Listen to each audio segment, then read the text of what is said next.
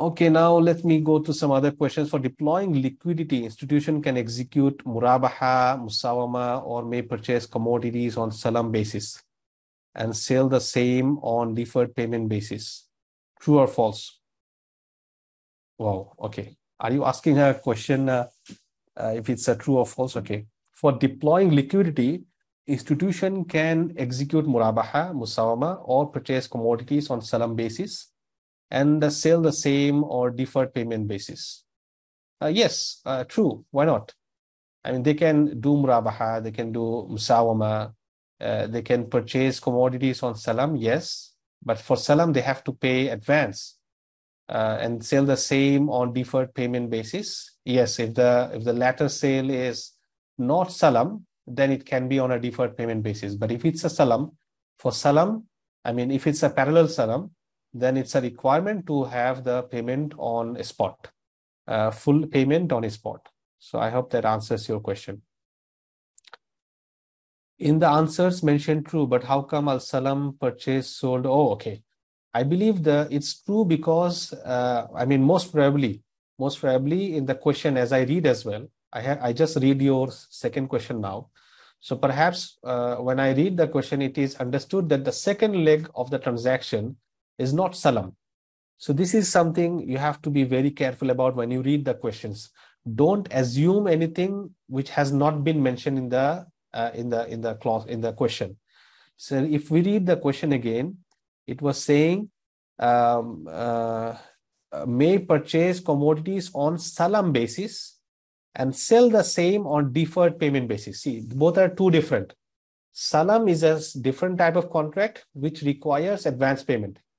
And in the second leg, it's saying sell the same on deferred payments basis. It is not saying based on salam, deferred payment salam basis or deferred salam basis. It's not saying that.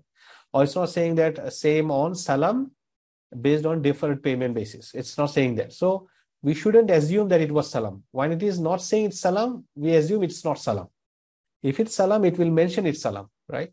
And this is why it should be fine. So we are procuring from based on salam, but we are selling as a general contract. In Arabic, we call bay' mutlaq, as a general contract. It's not salam. So in any general contract, you can have deferred payment, no issue. However, I see another aspect to it as well. When I'm purchasing on salam basis, I am supposed to receive the commodities on a future date, right? So this second leg, since the payment is deferred, no issue. Usually payment can be deferred, no issue.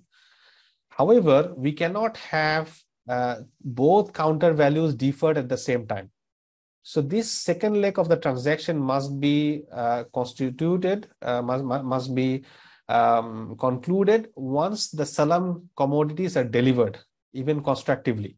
Because if it is not delivered, then I cannot sell it to the second leg because the payment is deferred already, right? So if the payment, if the product was not ready, then I have no other choice but to do salam, and for salam I have to pay on a spot. So I hope that's understood.